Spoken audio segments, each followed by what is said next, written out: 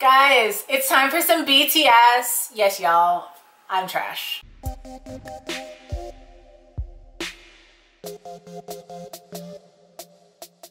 Hello. This is Ashley and you guys are watching Ashley D Reactions, and I promised that I was going to check this out today. I said I was going to. So these are the kind of behind the scenes. This is the Wings Q&A and also the Jimin's birthday at M Countdown. And I'm excited to check them out because I love BTS. Do you need any other reason other than that? I just love them. So yeah, let's just go ahead and jump into them. They're not super long, but it's gonna take a little bit of time. So let's just jump into the first one, which is Jimin's birthday at M Countdown.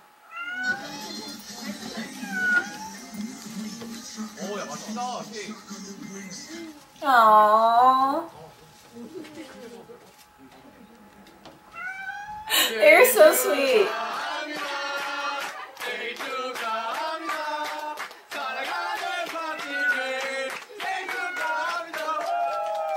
Aww. 아버지가 진짜 와, 우리 아빠 대박이다.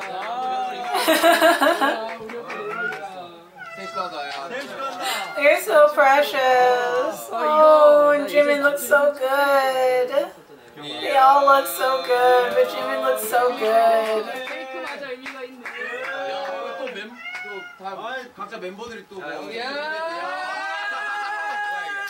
Like, oh my gosh, like the gray on him is just so beautiful. It's like gray, purple, blue. Oh my gosh. Oh. 95 line love. I love them. 형 선물 지금 형 방에 이미 줬지롱. 야 지금 이거 봐라. Wear it right now. 선물은 크다 야. 알았어. 형의 마음만큼 커. 이미 잠깐 나 이거 충분해.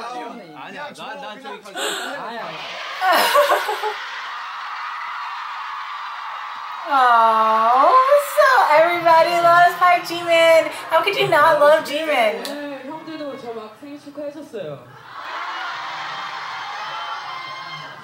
그래서 제가 오늘 너무 행복합니다 진짜로. Oh. 아니 제가 신경도 안 쓰고 있는데 호비 형이 계속 제 생일을 몇 분 남았다고 챙겨주는 거예요. 네 지금은 생일 3시간 남았고요. 2시간 남았고요. 생일 알림이었어요. 호비. 저 생일 때마다 공연하게 해달라고 그랬었거든요. 근데 딱 오늘 의미 있게 첫 방에 정규 첫 방에. Oh, Jimin, you are stop being a sweetheart. 네, 여러분 안녕하세요, 지민입니다. 네 오늘은 제가 그래요, 제 생일입니다.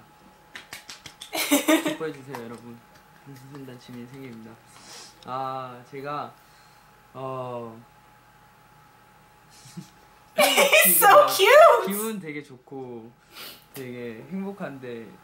막 뭐라고 해야 될지 모르겠는데 I can't help but smile whenever I look at Jimin. 지금까지 살면서 제일 행복한 날 중에 하루인 것 같아요. Oh. 제가 제일 좋아하는 제 아끼는 형들한테도 축하를 받았고 저를 챙겨주시는 내 주위 분들한테도 정말 많은 축하를 받았고 He's so precious. 그리고 And those contacts. 우리 팬분들한테 너무 많은 축하를 받았기 때문에 정말 말도 안 되는 축하 이런 사랑을 보내주셨습니다. 그래서 제가 뭐라고 이렇게 표현해야 될지 정말로 모르겠어요. 정말로 많은 사랑을 받아서 이번에 뭐 받은 메시지들이나 이런 걸 보면서 그냥 와 밖에 안 나왔던 것 같아요. 그냥 새벽 아침까지 그걸 읽으면서 되게 진짜 약간 충격을 되게 많이 받았어요. 이렇게까지 내가 이렇게 받아야 돼도 되는 사람인가 싶더라고요. 아시겠지만 정말로 저는 그렇게 막 생각을 하고 막 그렇게 중요하게 생각하는 날이 아니었는데 어쩌다 보니까 저한테 제일 중요한 추억들이 됐네요. 제가 앞으로 My face hurts from smiling right now. Oh, I love him so much. 고마워요, 진짜 고마워요. 감사합니다. Oh, Jimin. Oh, I love him so much. He's so precious. He's just, oh my goodness. Okay, so I'm gonna get right into the Wings Showcase Q&A. Let's do this.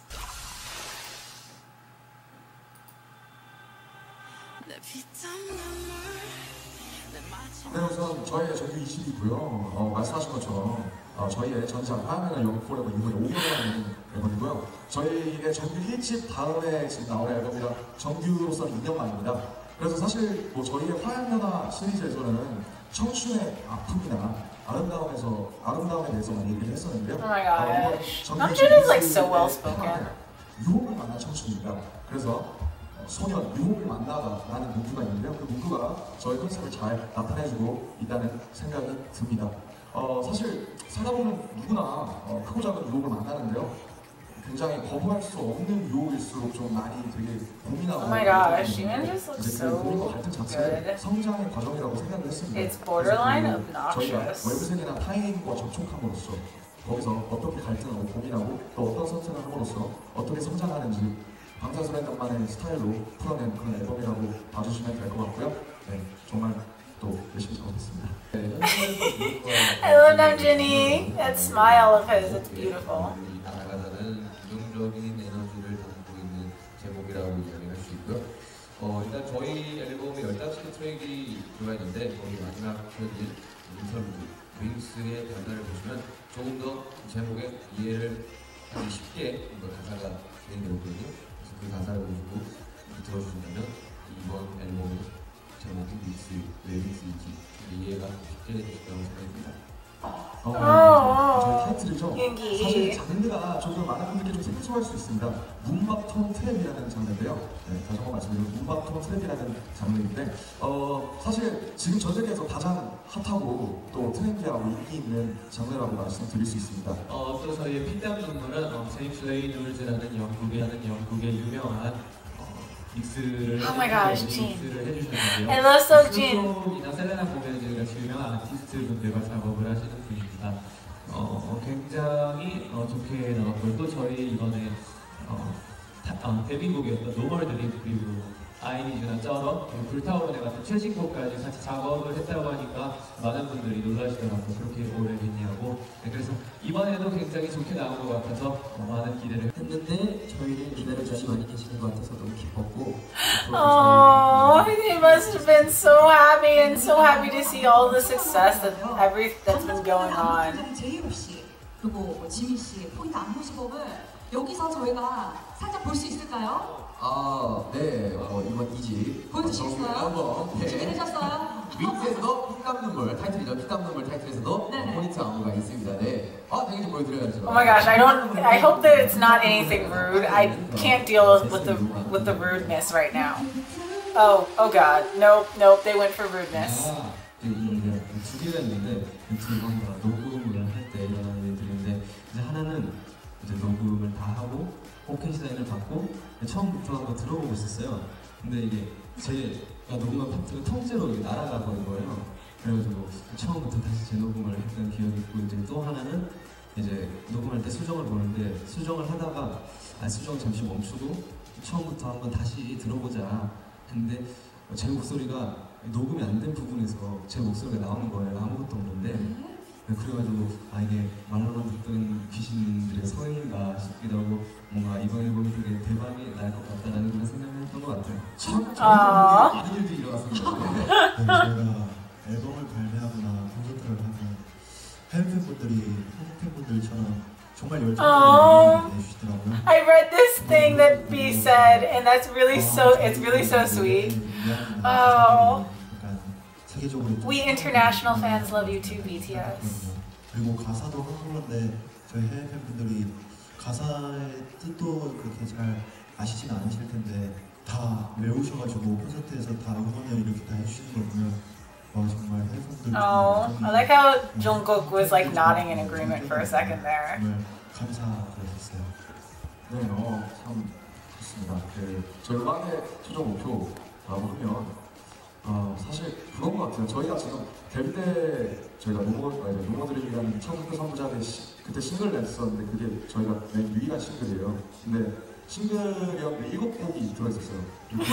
계속 미니 앨범, 정규, 미니 앨범 계속 이렇게 내면서 항상 거의 매 앨범마다 항상 9곡, 10곡 이상 또 저희가 많이 참여를 해서 내고 있는데 정말 이렇게 싱글로 낼 수 있지만 저희가 굳이 이렇게 많은 곡들을 저희가 작업해가면서 하는 이유는 정말 타이틀뿐만 아니라 수록곡까지 꼭 한번 그렇게 듣게 되는 팀들이 있다고 생각을 합니다. 그래서 비록 타이틀뿐만 아니라 항상 다른 곡들까지 듣게 될 수 있는 그런. Oh, 남준이, I do enjoy all of them.